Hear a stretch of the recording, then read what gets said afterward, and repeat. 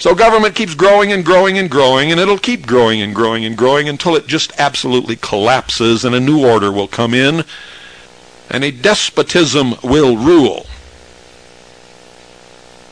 I'm going to tell you what's going to happen.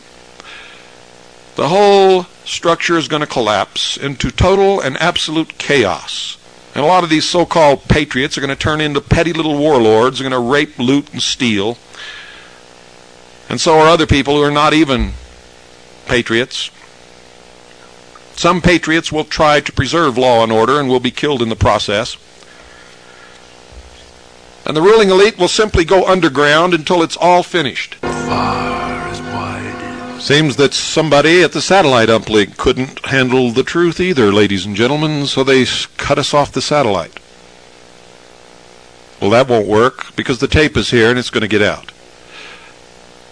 What's going to happen is this whole structure is going to fall apart into utter and total chaos. The ruling elite are going to go underground and wait it out while everybody up here just kills each other off.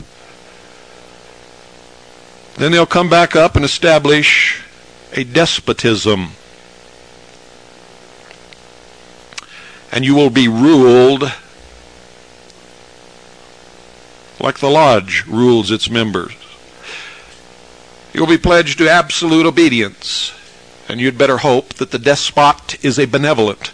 You will destroy yourselves and you will get exactly what you deserve. And those of us who don't deserve it and who want to live by the truth will do the best we can for each other.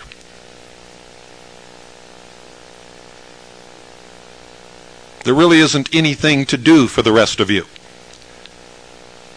You go from one dead end to another.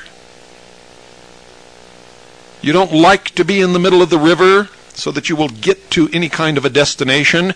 You keep getting caught up in these little eddies that spin around and around and around.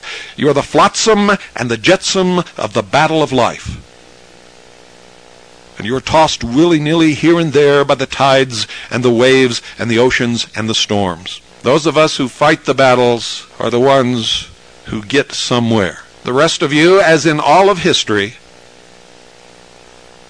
always fall mercy to the victor of the battle. And it never really matters who it is, for whoever it is, as long as you are the sheep, it doesn't matter who they are or what they do, they will always be the wolves. And all of this realization and this pain, I still wish you well, but knowing that it is your nature that you will not do well. You did not make this nation. Great men sticking their lives in the balance made it for you. You have thrown it away.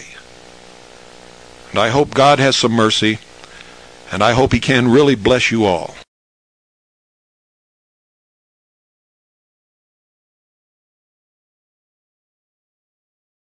We are anonymous.